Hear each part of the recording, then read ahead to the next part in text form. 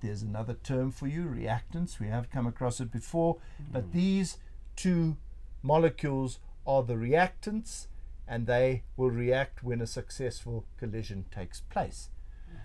Now, we need to go further and talk about what factors, what macroscopic factors are going to make for successful collisions or effective collisions. And what we're really getting at here is what factors are going to promote reactions, going to make them go faster, increase the rate of chemical reactions. Now, what kinds of factors? Let's try and think in terms of this mental picture that we've got, and try and think about some of the factors that could be influential in increasing reaction rates. Right. Now, the factors here would be things like, for example, the temperature of the molecules. Okay, what difference is that making? And if we have higher temperature molecules in a higher temperature, collisions, we've got more collisions at that level, and the likelihood of them colliding at the right orientation is huge. So that can actually speed up that chemical reaction. It's an interesting point. You've used another word there, likelihood. Yes. We're talking about statistics here. We're talking about probabilities. Now think about chance, think about probabilities. If you've got two molecules moving around really fast, they're probably going to bump into each other several times before they have a successful collision. But the fact that they're moving around fast means that there is a much greater chance of a successful collision taking place. So Tanika uses the word likelihood. I'm introducing this statistical term, chance or probability. But that's what we're talking about. How likely is an effective collision to take place? And another thing to take into consideration here is the fact that temperature is related to the kinetic energy possessed by the molecules. How fast they move. So the more kinetic energy the molecules have, the higher the chances of them colliding effectively to result in a product. What else is going to increase the likelihood?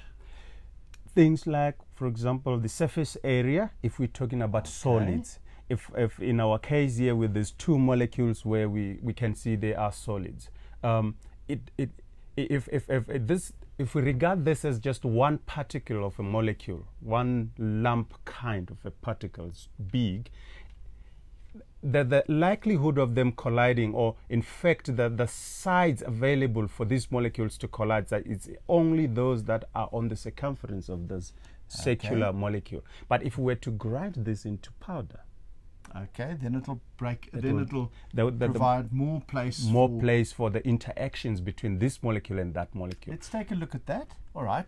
Here we've got a solid, and certain pieces of this solid molecules have escaped into, let's say, this is a liquid here, and the greens are in a liquid state or are in solution. Now, the only place that we can have a collision is along that surface of the solid. But what happens if this breaks up? The solid breaks up. Then there is more space for the other molecule to interact with the molecules of the solid. Greater likelihood again. Well, let me add something else. Take a look at this picture again, and let's consider the situation where we don't have as many pinks as we had greens.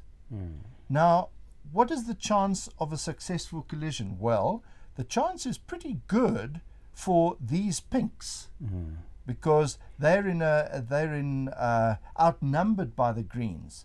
But the fact is that if we then reduce the number of greens as well, down to say 4 of these or 3 of these, and we have them in the same size container, you see they're very much further apart. And there's a reduced likelihood, again, of a reaction taking place. And this would correspond to concentration. So in other words, if you've got fewer of the molecules in whatever container the reaction is taking place in. The same kind of idea, I guess, if we were talking about gases. And we bring in pressure. The idea of pressure. You see, we've got a container here.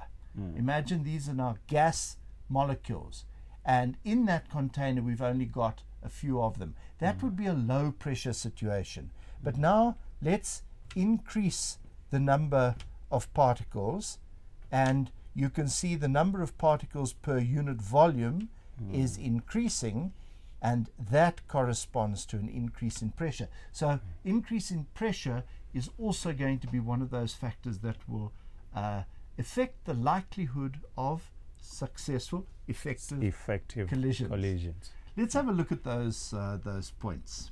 Right. So here we have just listed all these factors that we're talking about that affect the rate at which a chemical reaction occurs.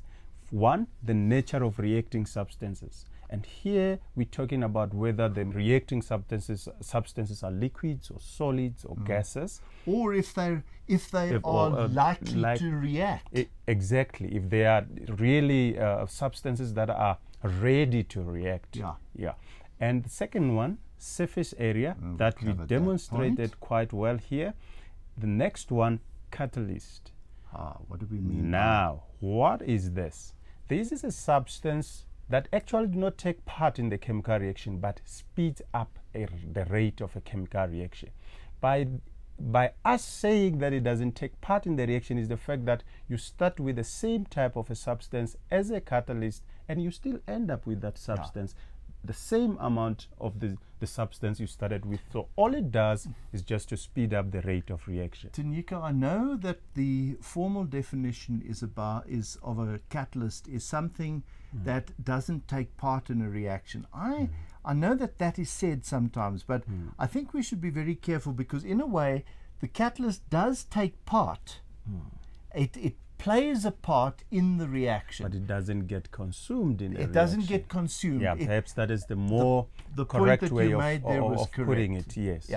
Well, however much catalyst you start with, you end with that amount as well. But it might have had a role in the reaction, in the process of the chemical change. And that role might, for instance, to be to take one of these atoms. Let's just take a look at this. Here is a catalyst. And what this catalyst does is it likes to bond pinks to its surface. Now, if these things are all moving around really fast, what the catalyst might do is hold these pinks still in the right orientation so that a green can come and react with it. And that is the very kind of reaction that happens in catalytic converters in exhaust pipes, where we use a platinum compound.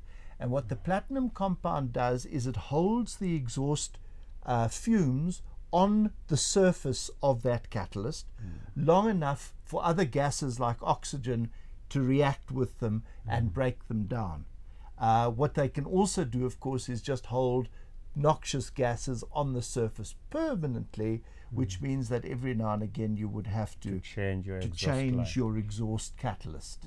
Okay. Now, and the next one, concentration. And that as well we demonstrated, making use of the green and pink molecules here. Let's do a better one.